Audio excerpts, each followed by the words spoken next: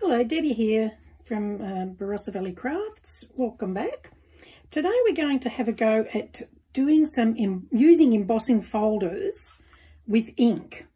So I've got a Facebook group and I had a lot of people asking me about inking up the embossing folders. So we did a quick live in the group, so I thought I'd just go one step further and pop it onto YouTube for those that have never seen it or would like to try it or be reminded on the process.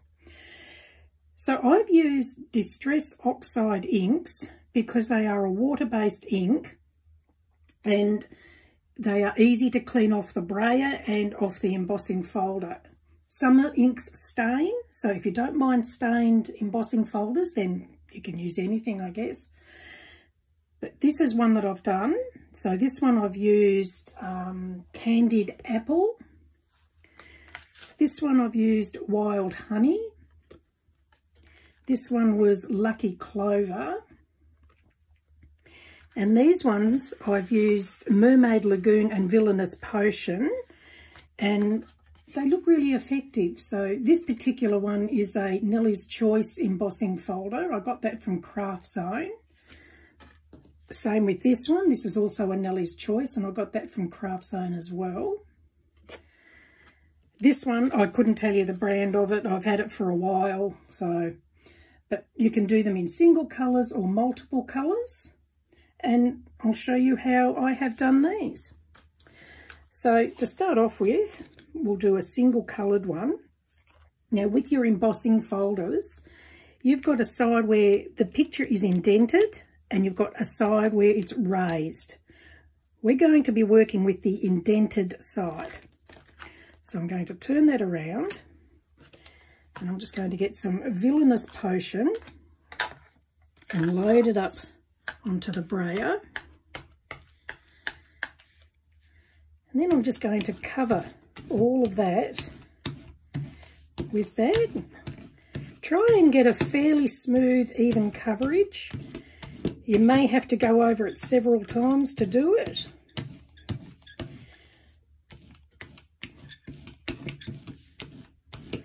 If you've got too much ink on there, you can wipe the excess off on your paper and then go over your folder again. So I think that's probably enough.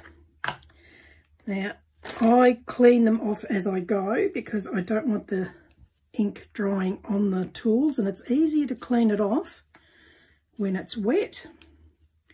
Plus, I don't want to contaminate it with other colour ink pads either. Okay, so there's that.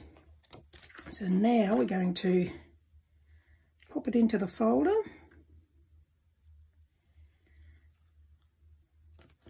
Just make sure I've got it square on.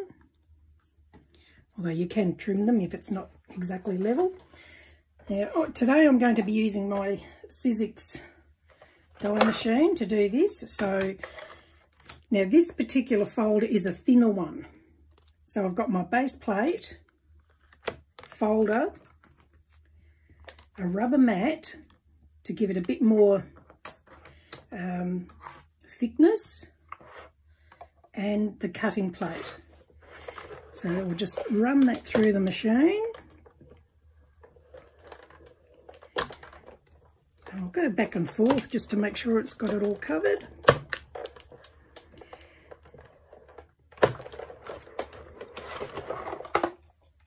There we go. Take all that out. So you can see mine's well used and worn. It's getting pretty old. I also have an electric Couture Creations one, which I use most of the time. And there it is. How easy is that? It's so effective. So that's that one, but now I'll just wipe the ink off that while it's still wet. That's got it. So now with the other one, so this particular one, again, you find your raised side and your indented side. And this is the indented side, so this is the side we want.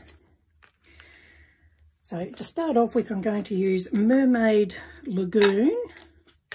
Now again, you don't have to use these folders. You can use any folders you like. So this is just to give an idea on what you can do.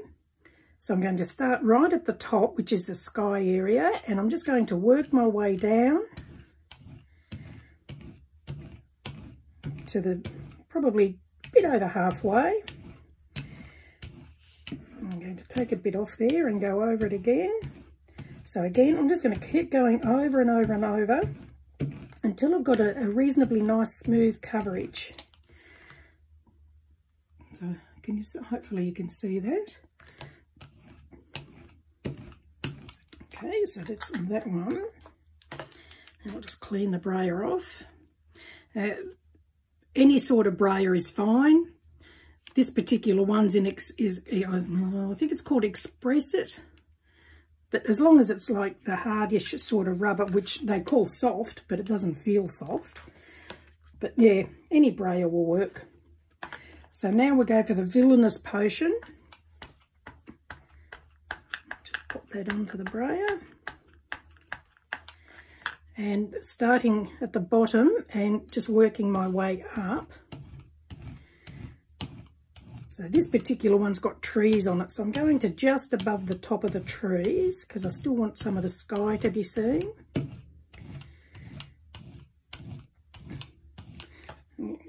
Any colours you like. It doesn't have to be the ones that I'm using here.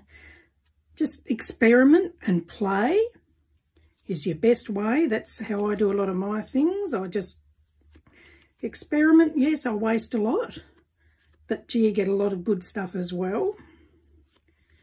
Okay, so a lot of people, because I'm using these wet ones, look how pretty that is. If you let that dry out, and you can use that as a background on a card or something too. Okay, so now we'll just pop the card in. Now, because this one is a 3D one, it's a little bit thicker. And because it's a thicker folder, we don't need the rubber mat for this one. So what I'm going to do is put that on there. And I'm just going to fold a bit of paper to give it a bit more thickness, but I don't need the thickness of the rubber mat. And we'll run that through. So you just need to find the sandwich that suits your machine to get the result you want.